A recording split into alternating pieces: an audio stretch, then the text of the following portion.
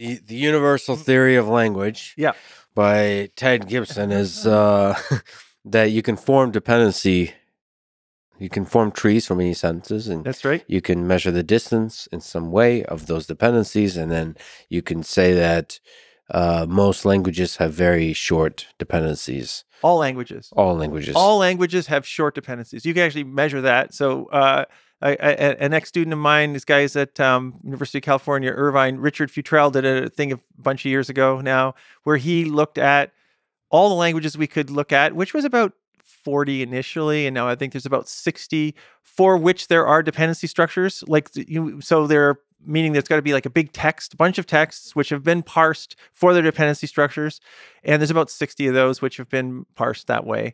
And for all of those, you can. What he did was take any sentence in one of those languages, and you can do the dependency structure, and then start at the root. We're talking about dependency structures. That's pretty easy now, and he's trying to figure out what a control way you might say the same sentence is in that language. And so what he is just like, all right, there's a root, and it has, let's say as a sentence is, let's go back to, 2 dogs entered the room. So entered is the root, and entered has 2 dependents. It's got dogs and it has room. Okay.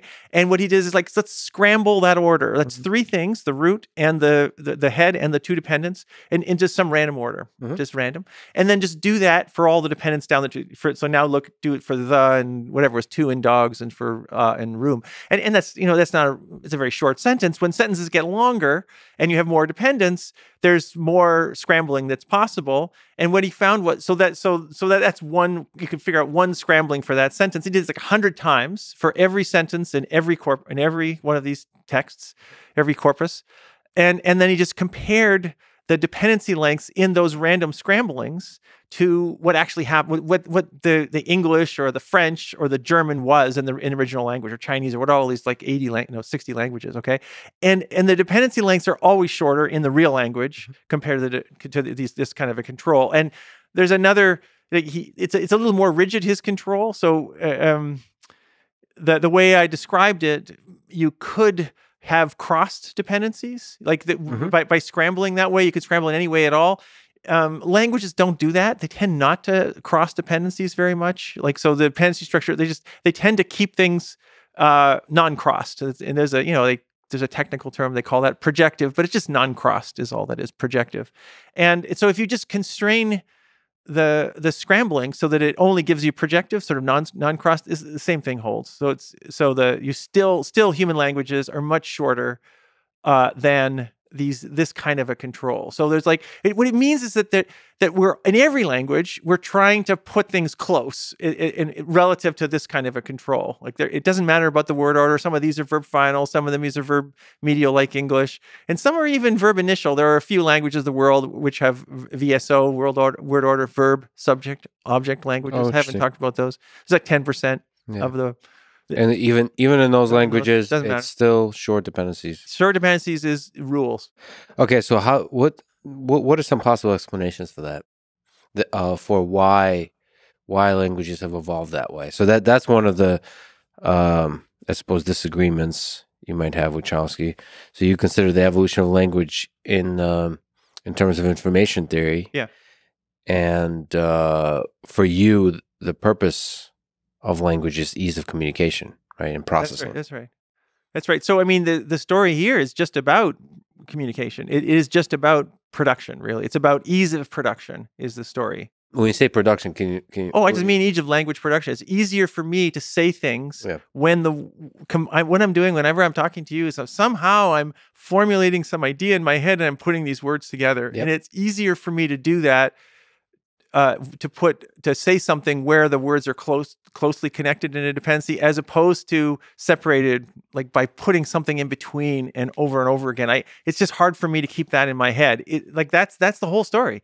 Like the story, it's basically, it's like the dependency grammar sort of gives that to you, long is bad, short is good. It's like easier to keep in mind because you have to keep it in mind for probably for production, probably matters in comprehension as well. Like also matters in comprehension. It's on both sides of it, the production and the. But I would guess it's probably evolved for production. Like it's about producing. It's what's easier for me to say that ends up being easier for you also. That's very hard to disentangle, this idea of who is it for? Is it for me, the speaker, or is it for you, the listener? I mean, part of my language is for you.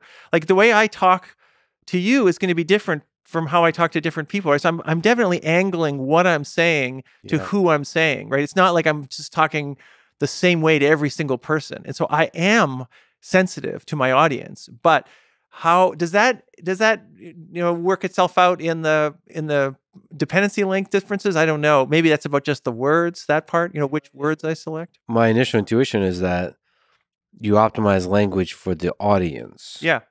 But it's both. It's just kind of like messing with my head a little bit to say that some of the optimization might be, maybe the primary objective of the optimization might be the ease of production. Yeah, we have different senses, I guess. I'm like very selfish, and you're like, I think it's like it's all about me. I'm like, I'm just doing what's easiest for me at all times. I don't want to. I'm like, but I have to, of course, choose the words that I think you're going to know. I'm not going to choose words you don't know. In fact, I'm going to fix that when so there it's about, but maybe for the syntax, for the combinations, it's just about me. I feel like I don't know though. It's very hard. Wait. But the purpose of communication is to be understood, is to convince others and so on. Yes. So like the selfish thing is to be understood. Okay. So it's about a little circular there too then. Okay. Right. I mean, like the ease of production helps me be understood then. I don't think it's circular. So I think the primary objective is to be understood, is about the listener, because otherwise, if you're optimizing for the ease of production, then you're not going to have any of the interesting complexity of language. Like you're trying to explain. Let's control for what it is I want to say. Like I'm saying, let's control for the thing, the message. Control for the message. But that means the message needs to be understood. That's the goal. Oh, but that's the meaning. So I'm still talking about the form. The form of the meaning. How do I frame the form of the meaning is all I'm talking about. You're talking about a harder thing, I think. Is like, how am I like trying to change the meaning? Let's keep the meaning constant. Like got it. If you keep the meaning constant, how can I phrase whatever it is I need to say? Like I got to pick the right words, and I'm going to pick the order so that it's easy for me. That's what I think is probably like. I think I'm still tying meaning and form together in my head. Mm-hmm. But you're saying if you keep the meaning of what you're saying constant, what the optimization? Yeah, it could be the primary objective of that optimization is for production. That's interesting. I'm struggling to keep constant the meaning. It's just so. I mean, I'm a human, right? So for me, the form, without having introspected on this, the form and the meaning are tied together, like deeply, because I'm a human. Like for me, when I'm speaking, because I haven't thought about language, like in a rigorous way about the form of language. But look, for any event, there's an unbounded. I don't want to say infinite, but sort of ways that I might communicate that same event. This 2 dogs entered a room. I can say in many, many different ways. I can say, "Hey, there's 2 dogs.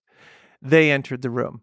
Hey, the room was entered by something. The thing that was entered was 2 dogs." I mean, it's kind of awkward and weird and stuff. But those are all similar messages with different forms, but different ways I might frame. And of course, I use the same words there all the time. I could have referred to the dogs as, a Dalmatian and a poodle or something. I could have been more specific or less specific about what they are. And I could have been more abstract about the number. There's I'm trying to keep the meaning, which is this event, constant. And then how am I going to describe that to get that to you? It kind of depends on what you need to know, right? And what I think you need to know. But I'm like let's control for all that stuff and not, and it's like, I'm just like, I'm doing something simpler than you're doing, which is just forms. Yes. Just words. So to you, specifying the species, the breed of dog and whether they're cute or not is changing the meaning. That might be, yeah. That would be changing. Oh, that would be changing the meaning for sure.